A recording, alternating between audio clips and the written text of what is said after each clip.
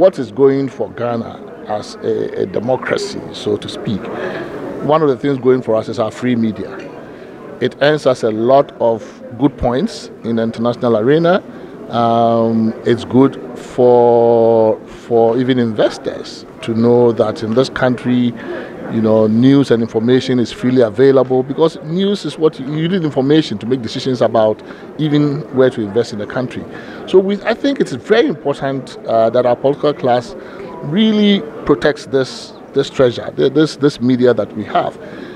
Yes, there are many problems with the media. We all have problems with the media. The same way we have problems with government. We have problems with everything. But it doesn't mean that, because government, we have problems with it, we should abolish it or go to attack it physically and all of that, right? So this new emerging bullying of media people, beating them, threatening them, that cannot be acceptable, right? That cannot be acceptable. And I think what I'm saying is that, we must show solidarity with our media brothers and sisters when they come under attack for trying to do the right thing. It doesn't mean that everything they publish is truthful. If you had to require 100% accuracy before you publish anything, there will be no news. There will be very little published in the world. Sometimes you go with a story.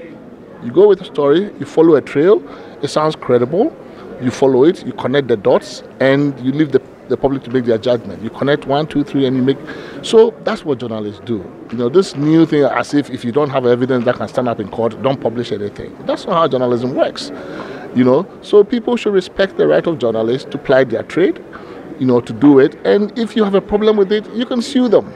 If you have a problem with what they are publishing and you think you've been defamed, you go to court. But not physically threaten journalists, physically attack them. That's not the way a democracy operates.